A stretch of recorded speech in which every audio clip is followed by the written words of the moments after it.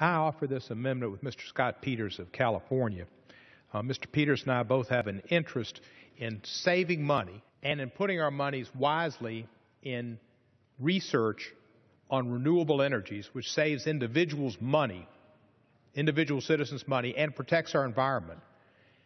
And using that money, instead of putting the money in the budget to do research on coal and fossil fuels that contribute to global warming and a threat to our environment.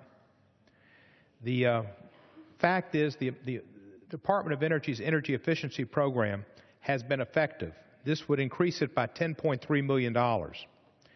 And this program is underfunded already in the bill. And it would take $15 million from funds that are in the budget for coal research and development, $15 million that are in excess of the President's budget request. The Department of Energy's energy efficiency programs partners with private industry, small business, and academics to facilitate research, development, and deployment of innovative energy efficiency technologies in manufacturing, buildings, and homes. In this collaboration with these different stakeholders, they determine the best practices that can be found and then put into commercial use, resulting in energy-saving advancements that create jobs and give businesses competitive advantages with foreign competitors. Increasing energy efficiency is often done in ways that the individual citizen benefits in their home by saving money on more energy-efficient devices and appliances. We work on these in the Energy Department now, and they finalize new efficiency standards for more than 30 household and commercial products. These include dishwashers, refrigerators, water heaters, just the general stuff you got in your kitchen and your home.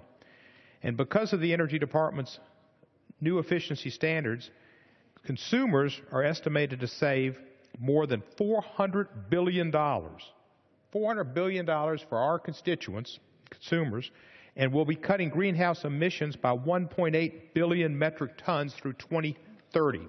That's a lot of help to the environment and a whole lot of help to our constituents in saving money.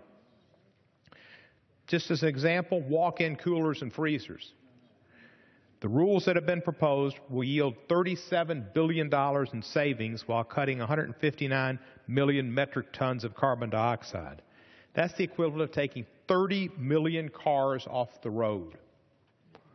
So as the cost of energy continues to pose a burden on the American consumers' wallets, our voters, our taxpayers, our constituents, and it costs them more money, and extreme weather causes climate change, which threatens the fauna and the flora, our property and the way of life, we need to find ways to reduce energy consumption and decrease those adverse effects upon our environment.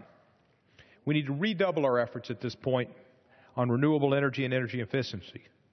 And the efforts by this amendment would save money.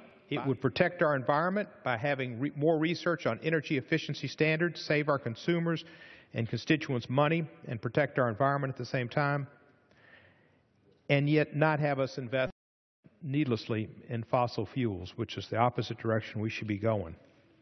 So I urge my colleagues to vote yes on this amendment, show they're both for fiscal, conservative, sound budget deficit reduction programs, as well as protect the environment and be concerned about the effects on the pocketbook of our individual consumers.